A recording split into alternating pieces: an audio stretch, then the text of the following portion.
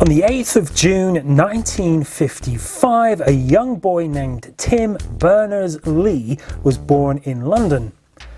Why is this date significant to history?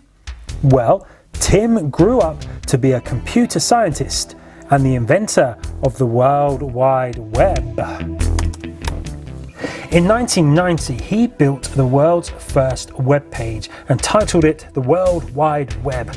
It featured links to additional pages with information on himself, his team of scientists, and the history of the project, as well as a detailed explanation of what they hoped the project could achieve. The website's home page described the World Wide Web as a wide area hypermedia information retrieval initiative aiming to give universal access to a large universe of documents. In a publication called 80 Moments That Shaped the World, this breakthrough was placed at number 1, and it said the internet has changed the shape of modern life forever. We can connect with each other instantly all over the world. It is true, the connection options available to us nowadays are unlimited, it would seem.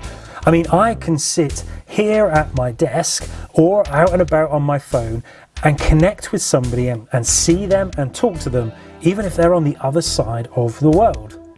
As humans, we need connections.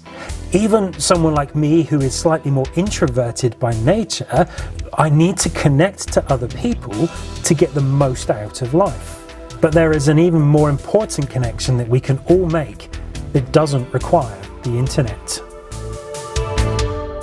The most important connection we can make is with God, and we do this by talking to Him. The Bible says in prayer there is a connection between what God does and what you do. God wants to connect with you, and He has made this possible, not by complicated computer programming, but by sending His Son Jesus to make a way for us to talk to and then be connected to God.